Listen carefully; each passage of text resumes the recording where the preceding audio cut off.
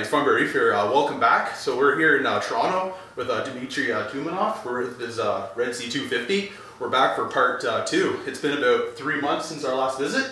Sounds about right. He's going to tell us how his tank's been going. We're going to check out all the coral growth and colorization. So thanks for having us back again. Really appreciate that. Always a pleasure, Ryan. This is great. So you want to tell us a little bit more about your tank and how things have been going over the last 3 months? Sure. So as you can see, the tank is doing quite well.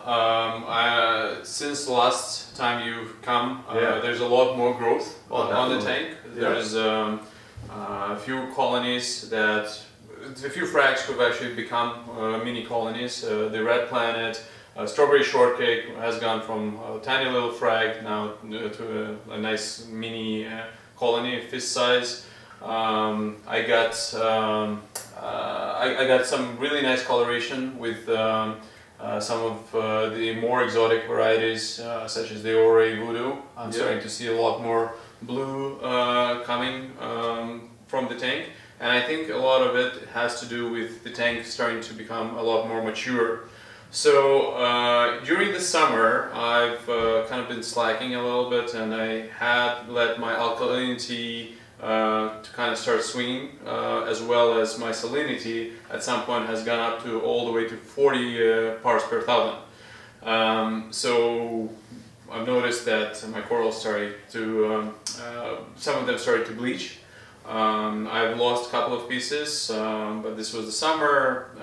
I had some other plans, but now that it's cold in Canada, back to tending to the reef, and I've only been kind of at it for about the last month or so, and I'm already seeing a lot nicer colors. So something that I was going for right from the beginning. So as you can see, the tort in the back is what it should be.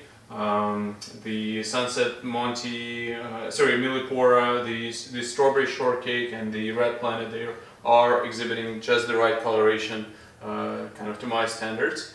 And some of the more tougher to keep pieces in the back that were all brown, I'm now starting to see a lot more color. So really all comes down to maintaining the right parameters. I am dosing with polyplat Reef Redsea twice a week, and that is helping introduce more nutrients, because with my system it's nutrient poor. I'm dosing a little bit of potassium nitrate, which over time I plan to exchange with or replace with amino acids, but I have to be careful not to introduce too much algae growth in the tank. Really this is it. I'm not doing any GFO, I'm not doing any carbon. Lately I've been running skimmer only half the time. So basically right now the skimmer is not running. If I'm just admiring the tank, I don't want to hear the skimmer, even just a hum. But after, like at night, it just comes on, and it comes on maybe twice throughout the day, just when I'm having lunch. It's a good reminder that it's time for me to get something to eat. Overall, in terms of fish, haven't been any changes. I've introduced the azure damselfish right here, which I absolutely love. I think it adds a lot of character to the tank. My anemone had split last night. You guys are the first ones to see this, which is great. It's probably going to go into a second tank. Yes, I am planning to set up another tank, which is going to be a whole other project, and we'll talk about it in the future. Look forward to seeing that. But it's all not roses. I've had a few issues as well. So last time when you guys were here, I got a chance to try out the new Tanzi power head in the sump area. I'm not sure if we'll be able to see it right now, but we'll see it in I guess your next shot. But basically the idea was I was going to do a little frag section in the kind of crevice in there in the sump. We're powered by the same aqua illumination Hydra, but it would be 26 HD. So everything worked well for about a month, and I would say it worked too well. The frags were growing, but also algae was growing, which meant algae was growing not only on the just the surface of the frag section. It was growing everywhere in the sump, and worst of all, it was growing inside of the skimmer. So as you can imagine, that's not something you can get into to clean regularly. So I had to first I had to recalibrate the skimmer all the time because of the algae, and then at some point I just said, okay, forget it, yanked it out, put another temporary skimmer in, and so there goes my plan of keeping the frag in the sump. I think I could try to build some sort of a contraption to self-contain the light spill, but probably it's going to be a lot easier for me to just either start another tank or get a little frag shelf in here. I'm experimenting with a few things. There's once you will have a shot from this angle, you'll see there's a little kind of false rock that has plugs in it, and you know, I have a few frags on this thing already, but I want something a little bit more convenient, because with this hobby it's all about convenience. If it's something that takes me, you know, it's a pain to do every week, I'm probably not going to do that. Exactly. And this is why I really like this tank. I don't do any water changes, it's done automatically. I don't do any dosing, it's done automatically. I wish at some point I won't have to clean the glass. But I would say, at least with this, I get the chance to just admire my corals and get the best of all worlds. Exactly. So yeah, that's where we're at. That's amazing. Would you take us for a tour around your tank? I'll bring the camera in, you can show us your. So as promised, this is the side view of my tank. It's one of those money shots. As you can see, it's all full to the brim with SPS, and this is the section that I was talking about. This is kind of the frag. It's actually not a real live rock. It's made out of resin of some sort with holes, and you can put frags in there. I like it a lot. The only thing I don't like about it is that there's all these different angles that the corals are growing at, and sometimes it's a little bit painful to maneuver and put my hand in there. So I don't think I want to keep this long term. As you can see, real estate is really prime over here. There's not a lot of room. I've lost this coral just overnight. I'm not sure what it was. Maybe it was another swing of some sort, or maybe it was being stung by someone, but fortunately this type of things sometimes happen. But as you can see, the rest of them are coloring up amazingly. So I got these Ori, I think Panapi bird's nest, which is exemplary coloration. This is exactly what you want. You know, the strawberry shortcake right next to him is, you know, exhibiting the right color. This guy, I'm not sure who he is, but is showing 3 different colors, which is again pretty much top notch. And the rest of the corals are still yet to reach its potential. But so, for example, this purple guy. He's gonna show a lot more brown, but he's got a potential to be one of the most striking pieces in this tank. So hopefully a few months later, when you guys come back, you will see some of the changes. Green Slimer is growing very well. The Oregon Tort in the back and the Sunset Millie, they are all quite well. So I'm really enjoying it. Now you guys get to see the front of the tank, and it's kind of something that I see all the time, so I tried to pick the best corals for this view. One of my favorites is this strawberry shortcake, which I have moved from the other side of the tank just yesterday, so hopefully it's gonna do well in here, and it's showing great polyp extension and quite nice coloration, but I think I can get it even better. Now, a few pieces to the left, the pink lemonade is showing a little bit of white on it, but a good polyp extension. I think, again, it was my salinity, or maybe even something I was doing with the intensity of light that has triggered a little bit more of the white on the body. So I hope to have this recovered. but the hidden gem is right underneath it, which is the pink Cadillac. So this little guy was making quite a splash in the community about a year ago, and a friend of mine has given me a little frag to keep in my tank. And while it's right now not showing a striking coloration, the most important part is that it's alive and it's doing well. And once it's grown, I'm going to move it someplace where it's going to get more light, and hopefully this is going to be a striker right there. Now, the Red Planet is one of my favorites, and I really like the contrast between that and the green. I think it's a Caroliniana, or it's a neon color, smooth skin deep water coral. I think that contrast is extremely pleasing to the eye. This freshly fragged new piece here is the Rainbow Loom. It's a really unique coloration. It's showing pink tips, and it's a very lush green color of the body. So again, one of my favorites in the whole tank. And right behind him, this kind of beige color is a tiramisu coral, which is another one of my favorites. So if you look more in the back, you will see that there's the red dragon, which is growing very well. I think it's ripe for the fragging very soon. I like the form factor and the fact that it's growing high, so it doesn't take too much light from other corals. And right next to him, there's this coral which is brown right now. I'm glad to say that at least it's brown and not white. It used to, so this one had reacted really badly when I had my salinity swings, and I thought I lost it, but I think it's coming back. So hopefully I won't kill it, and 3-4 months later he's gonna come back to its proper coloration.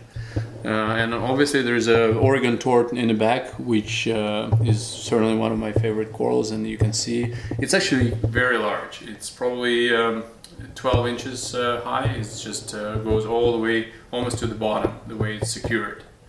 On the kind of right side of the tank, we got, as I said, Ore Voodoo, one of my favorite pieces in the tank, as well as something called Rusty Nail, which is a really nice coloration of kind of rusty pink color, which I really like.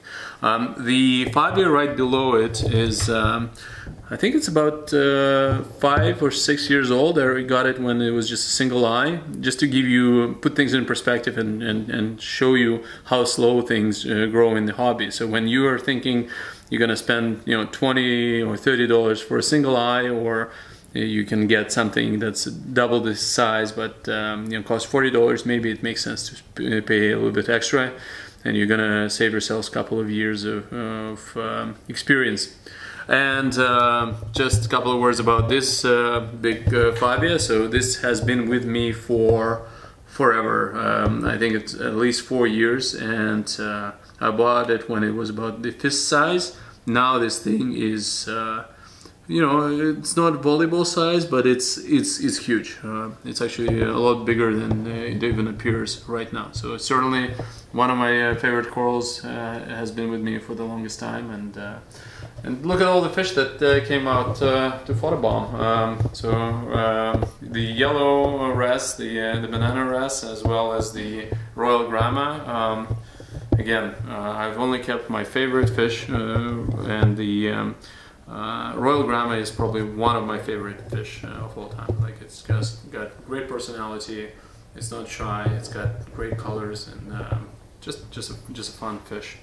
As I mentioned, the anemones the anemone has just split last night, so now I got 2.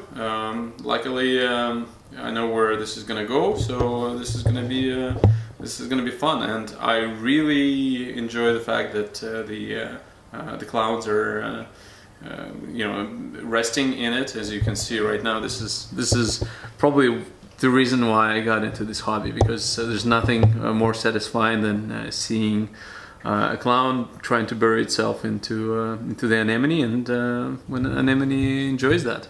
So this type of symbiotic relationship is what kind of reminds you why people stay in this hobby and what they get out of it. All right. One of the most frequent questions I get asked is about the lighting on this tank. First of all, the choice of the lighting. I've used both T5 and Radiance before, and why did I go with AI this time around, as well as the lighting spectrum, the settings for the tank, and how that relates to the corals. So a few parts on the history. I've used T5 before. I picked it originally because, first of all, I thought the uniform lighting, I really enjoyed it at the time, as well as the simplicity and the reproducibility of the effect. Because if you look at somebody else's tank and it's doing very well, and they use ATI 8 bulb fixture, you just have to copy exactly the same fixture, same lighting, same height, and you've just excluded one parameter out of the equation of keeping the tank. Because really all it comes down to in terms of the success of keeping a tank is trying to maintain the balance between, you know, a gazillion different parameters such as salinity, alkalinity, nutrition, so the nitrates, phosphates, organics, as well as temperature. Everything has to be, the fish bioload, everything has to be just right. And there's no recipe out there for that. There's no there's many books that give you guidelines, but at the end it all depends. If two people start the tank with exactly the same corals, same fish, same equipment, I guarantee that in a year the tanks will look different. They will be part of representation of the owner, as well as his schedule or her schedule, or their dedication, interest, and just anything else that happens in life, as well as things that you just cannot even control, such as I don't know, pests or you know, algae or something else. Some tank will have the red slime algae and the other one won't. There's all these different speculations as to why, but in the end nobody quite knows. There's a beautiful tank by Richard Ross that has nitrates of 80 and phosphates of over 1, which probably, and he has amazing SPS corals and colors. Whereas it's a dogma in this community that, you know, you only have to get it in the particular parameters. So it's a bit of a detour, but going back to the lighting, at the time when I picked the T5, I just wanted to have one extra one thing less to worry about. Later, once I got comfortable and I saw that I had even better coloration on some of the corals with my Radiance, I put Radiance on the big tank, and I ran it primarily to be safe. I ran it for about 8 hours, hitting about 220 par on average, and it would be only blue spectrum. So all 3 blue channels were 100% max. But the rest of the coloration was not there, no other spectrum, except for maybe half an hour to an hour a day when I was home, when I wanted to actually see and admire the tank for what it is. So that worked wonders for me. This is something that I think is very safe. You have very little algae growth, and this is what I kind of subscribe to. Funny thing is, when I tried exactly the same schedule on the new tank, the corals did not take well to that. So the par was too much for them, and just overall it was overwhelming, because this was not a mature tank. It did not have enough nutrient buildup. It did not have, I think it's, did you hear the skimmer just kicked in? This is 12 o'clock. As I was saying, the skimmer comes on and off. So there was not enough nutrients in the tank, and also there was a shock. Corals were moved to a smaller tank. They were under stress of the move, they were under stress of not having enough nutrients, and the same intensity of light was detrimental to their health. So I had to bring the intensity down, and the tank reacted well, and after a while I was able to rise the intensity as I've added more fish, added more coral food, and got to the point where we're at right now. So I've picked AI this time around just because I wanted to try something new. I've heard a lot of good things about it. I also, although I have no doubt that both Radion and AI or many other reputable LED lights can produce great pigmentation in corals, especially SPS.